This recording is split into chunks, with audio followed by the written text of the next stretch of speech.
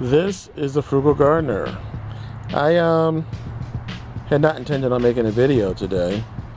This bucket that you're looking at is basically a trash can. I think I paid like $5 for it.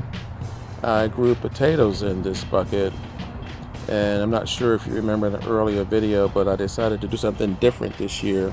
I added straw, and the straw went inside, well, in between the dirt, and then I added more on the top. The straw on the inside was a great idea. The straw on top, not so much. So stick with me and I'll show you what happened, and I'll show you why I decided to do this video.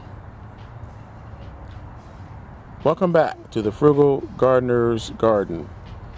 What you're looking at here is my container number 2.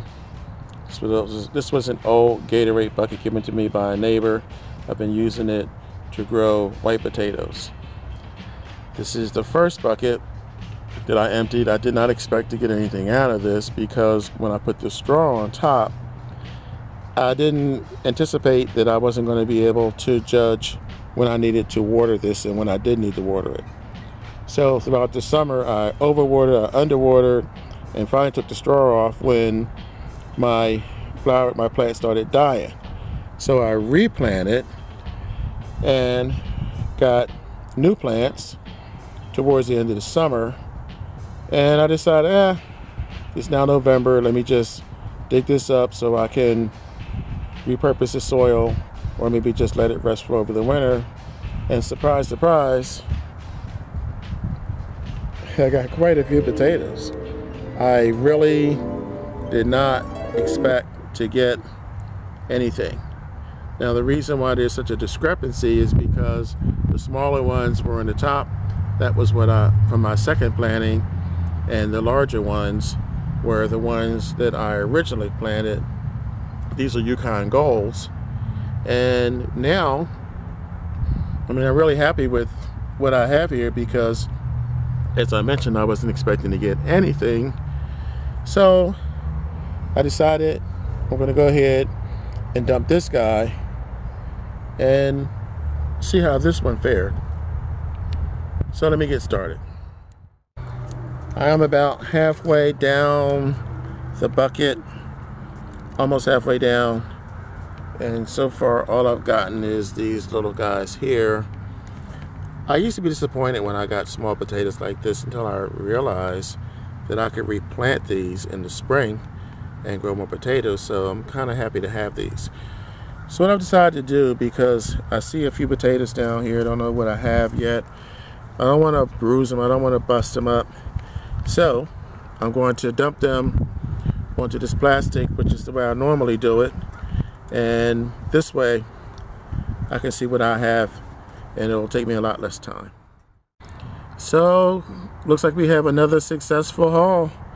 This is the same, pretty much the same as the first one, where you'll see the smaller ones from the latter planting, and you'll see the larger ones from the first planting.